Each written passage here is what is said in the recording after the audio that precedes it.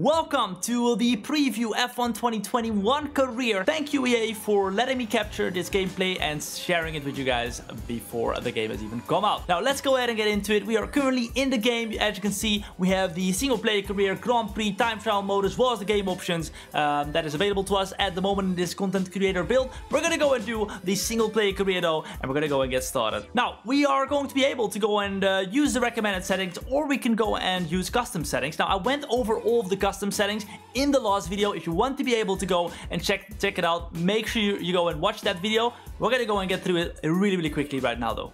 Now for all of these settings, we're just gonna put it all on the max so that we can see what the impact is going to be like on the track as well as off the track. So we have put the safety car on increased chances of coming out of the pits, as well as full simulation damage, where you can actually get damage on the bargeboards as well as the rear wing. I'll make a video about all of the details on the damage model very soon, so make sure you go and get subscribed if you have not yet. But let's go ahead and go into the career right now. Now here we are then in the garage, which is actually almost the same as it was last time. We're gonna go and get quickly through it. Almost everything is the same as the driver career except for the R&D, which is completely different. As you can see right here on the left, you can see the vehicle comparison, which is somewhat the same. It's a little bit different in terms of the graphics. And then on the bottom left, you can see the development potential, which is actually quite cool as well, because you can see the competition potential as well as the current performance and all that good stuff. Now we're gonna go ahead and check out the upgrades, because it's completely different for this one. As you can see, we already have upgrades for some of them. The morale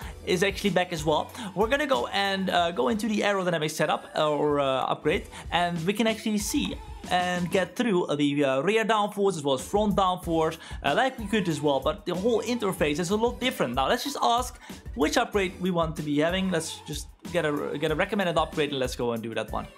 It's going to be the cable assembly. So you know what, let's go and do that one then. As you can see right here, you can see on the top right the scheduling and performance, and if we put it in right now, it'll be coming in right before the start of the Grand Prix in Bahrain. So that's cool. Let's go and put it on. 12 days and we'll get it. You kind of see what is being put on the car. I actually kind of like it. It puts a little bit more of a story behind it, you know. All right, now let's go into the start of the race 1. Alright, here we are then in the team headquarters, and it's somewhat the same. We'll just look around real quick.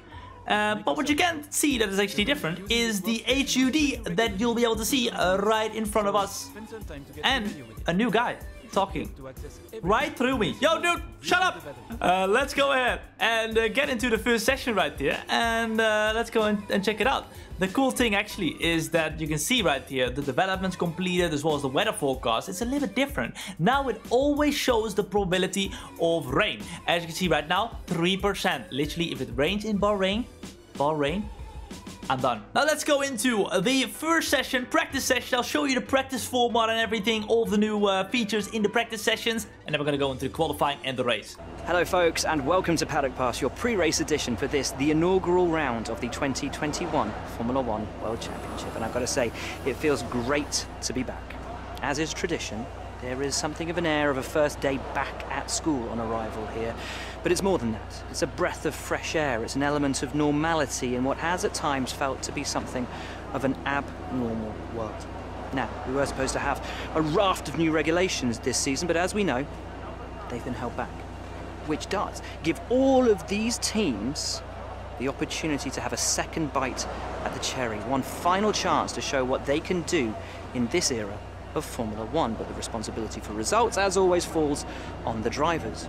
But with the cars at their disposal this year being very similar to the cars they had at their disposal last year, succeed, and they of course will put it all on themselves as a display of their innate skills and abilities. But the knife cuts both ways, because if they fail to succeed, there's absolutely nowhere for them to hide. The other question though remains as to which of these teams has been able to do the incredible, the impossible perhaps, with these regulations, and pull something out of the hat over the winter that gives them the march on their rivals. As always, we can't wait for this season to begin, but for now, from us, that's your... Now here we are then for the Formula 1 Gulf Air Bahrain Grand Prix. We're gonna get into the practice right now, and I'm gonna show you all the new features that we got in the practice session. Okay, so right on arrival in the garage, you're gonna get a little bit of a garage tutorial. We all know about that stuff. We're not gonna go and get into that. Now, going into the new menu, you can see we have 3 different practice programs at the moment. I don't think this is the full thing, guys. So don't be sad if you don't see a lot of practice programs in here. I think we have a lot more coming, and I don't think that this is actually the quick practice program that I actually talked upon in my last video. However, we're going to get into it, and I'm going to go and show you right now. You will be able to get resource awards, which you normally could get already as well. If you get a green completion, you'll be able to go and get development boosts as well. So in this instant, in the track acclimatization, you'll be able to go and get engine power, weight reduction, as well as gearbox upgrades, or not upgrades, but boosts in terms of cutting down the costs whenever you want a new upgrade. So that's actually quite cool. Let's go ahead and do a track acclimatization, and then after that, we'll go into the qualifying session. Alright, we're out onto the track right now. Now, straight away, you can feel that the handling has actually changed a lot. The tire model has actually been revamped, and you can feel it straight away. You can actually like lean on the car a lot more through the corners. The cars though are a lot more twitchy, and that means that whenever you get onto a curb a little bit too hard, you're going to lose the car very, very easily. For example, this curve, if you get onto the throttle way too quickly, you lost it, guys. You lost it. So we're gonna go and do a track acclimatization program real quick here, and then after that we'll see what the development boosts are going to be doing as well. No! No! What's going on?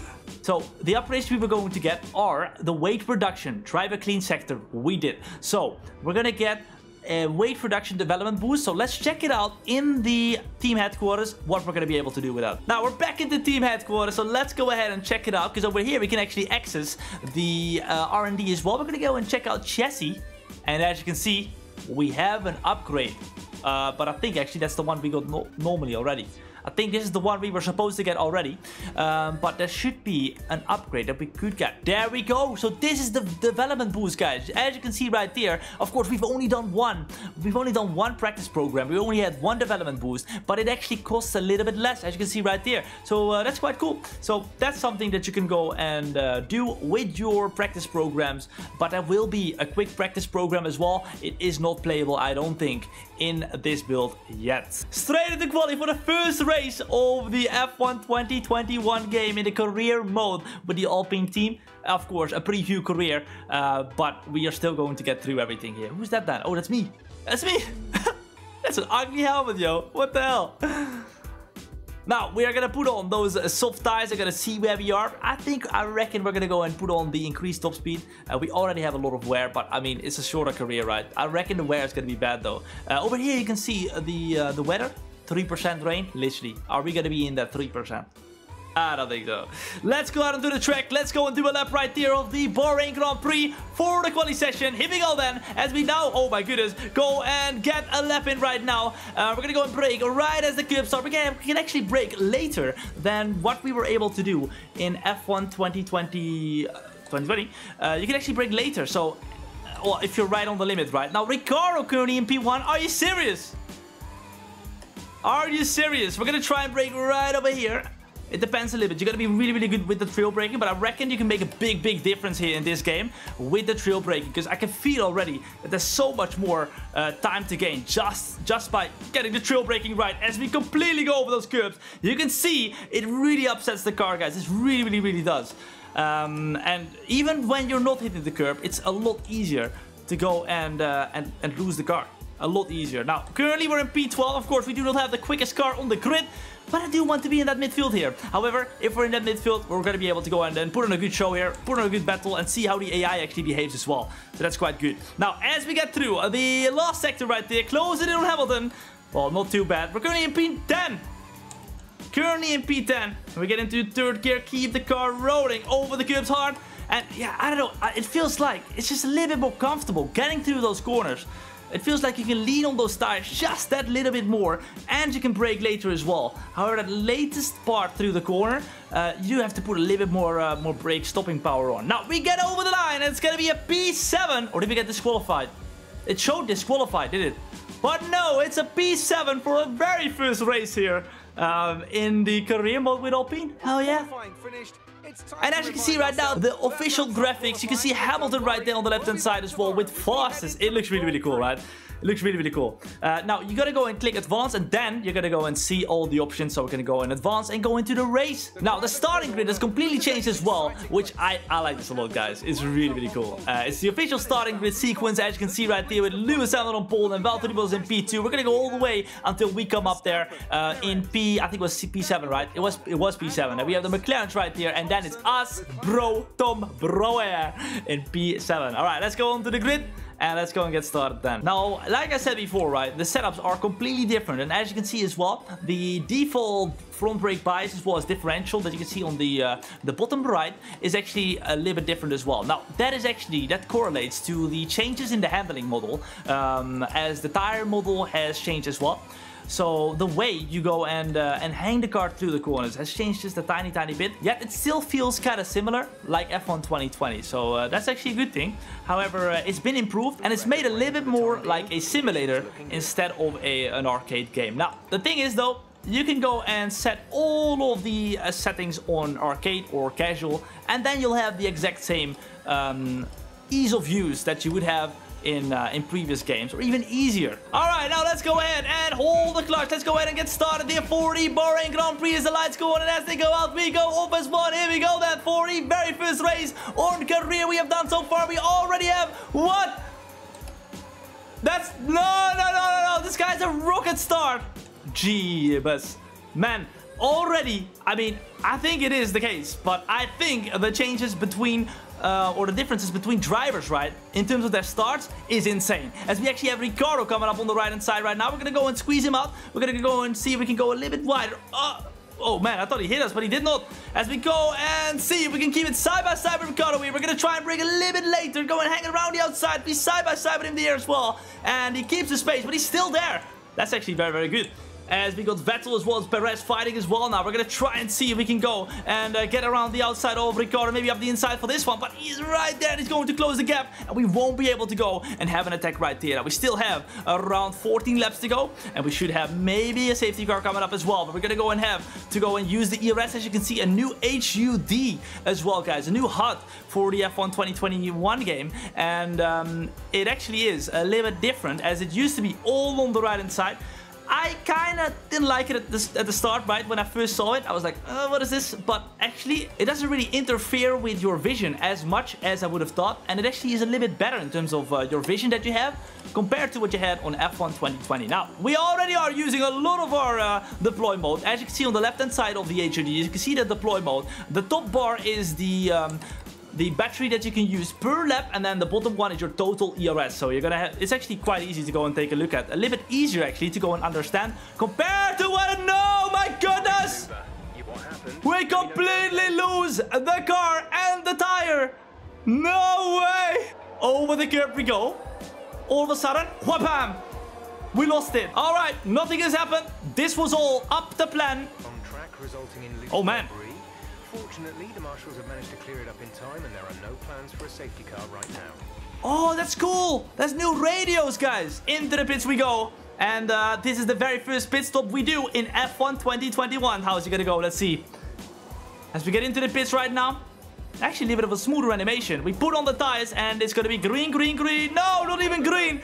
Look at that safety car, by the way. The driver positions, by the way, have changed from the top left to the top right. I'm not quite sure why they did this, and currently I actually don't really enjoy it, because I want to have the laps on the right hand side as well as the position on the left hand side. They might change it after some user feedback, but who knows, guys? I don't know. Do you like having the positions on the right as well as the laps on the left? Let me know in the comments. All right, let's go through the last turn right now then. Let's see if we can do anything here. We can't, but it's going to be P-Last. It does not matter though, because we have gotten all the intel on the career mode and it was actually a lot of fun.